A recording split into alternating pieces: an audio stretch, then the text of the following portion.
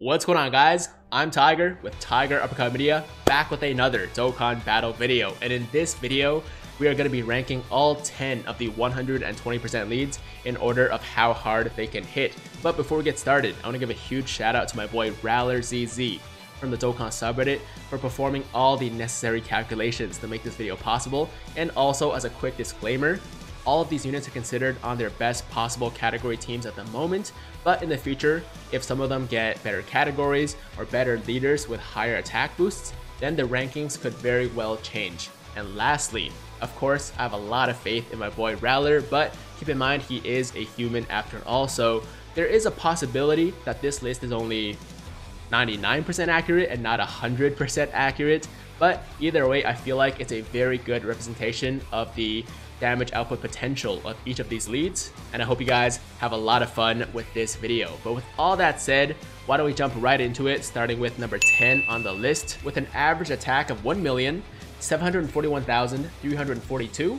we have AGL Super 17. His team is androids with a 170% attack boost, and his only link considered active is Fierce Battle with a 100% uptime.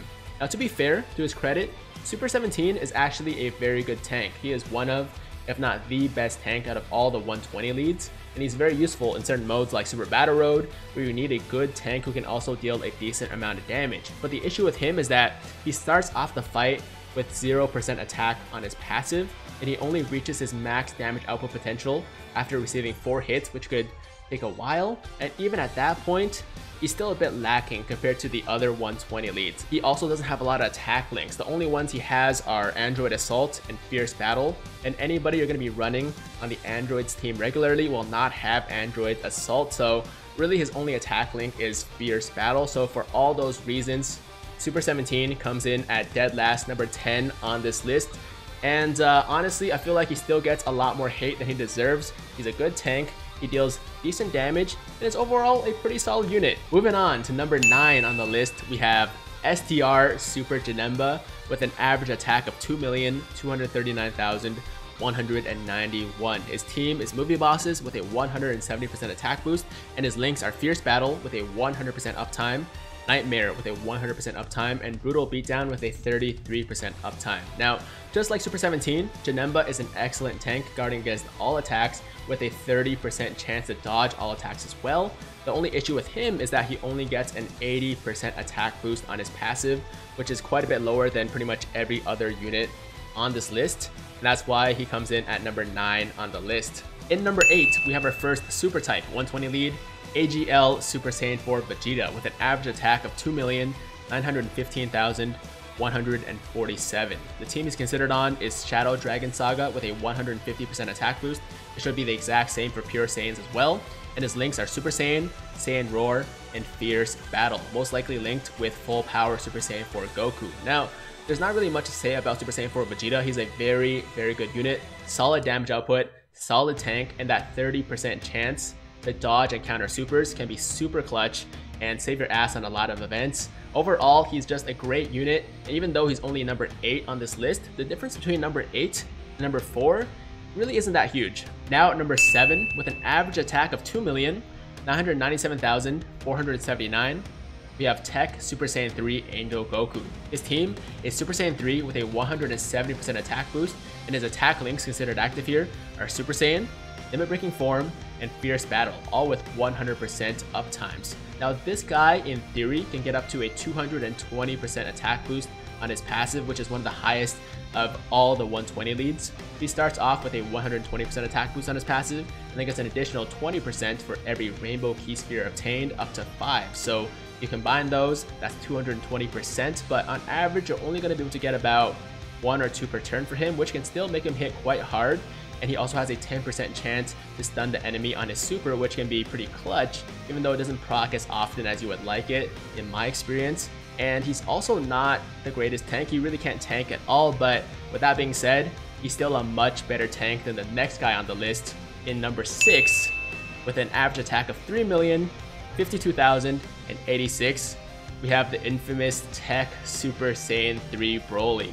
His team, again, is Super Saiyan 3, just like the previous guy, and his links are Super Saiyan, Limit Breaking Form, and Fierce Battle, all with 100% uptimes. Now, Broly, what can I say? I feel like he was a very, very poorly designed card. Of course, his damage output is good, but he is just the worst tank, guys. For anyone that doesn't know what he does, he initially starts with a 100% attack boost on his passive, and then also gains an additional 12% attack for every key sphere obtained, which is amazing considering he already has that 100% base. But he also loses 10% defense for every key sphere obtained. So if you get 10 that turn, he's gonna have 0 defense.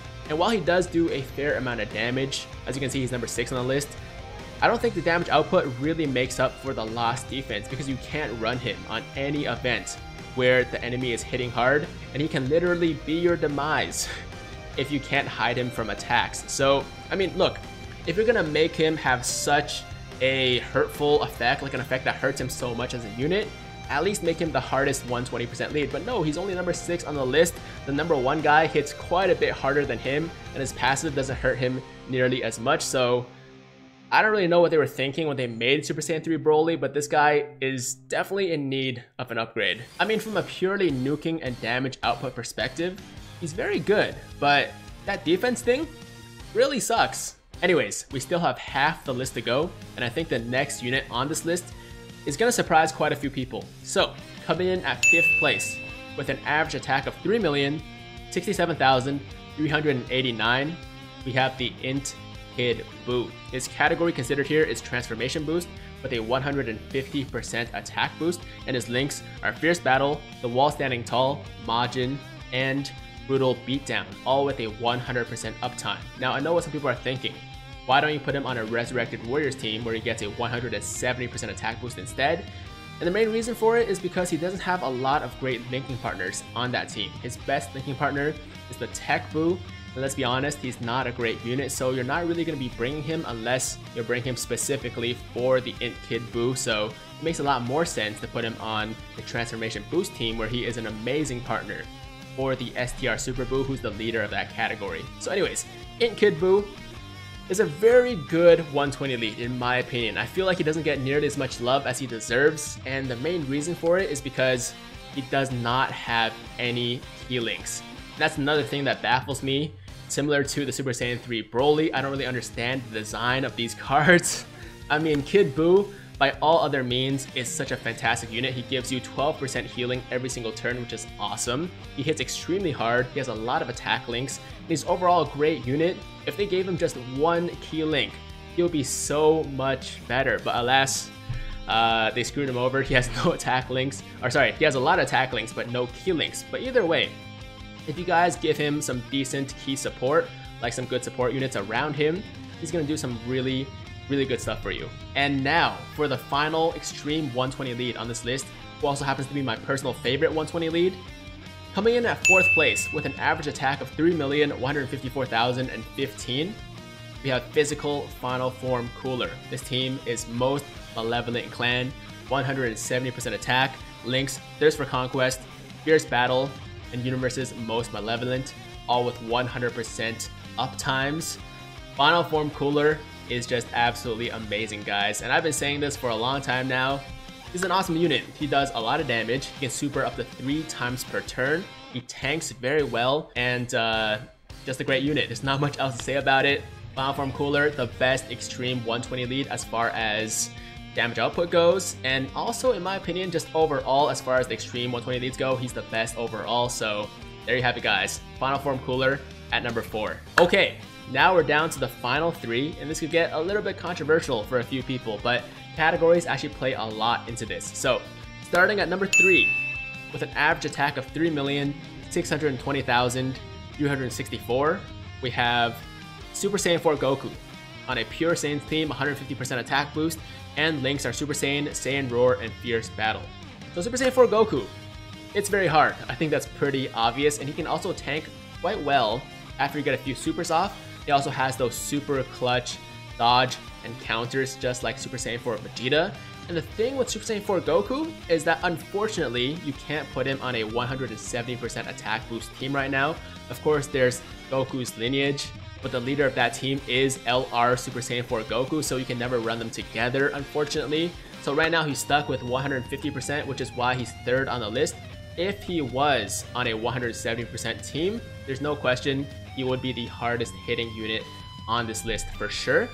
Number 2 though, with an average attack of 3,669,574, we have Int Super Gogeta.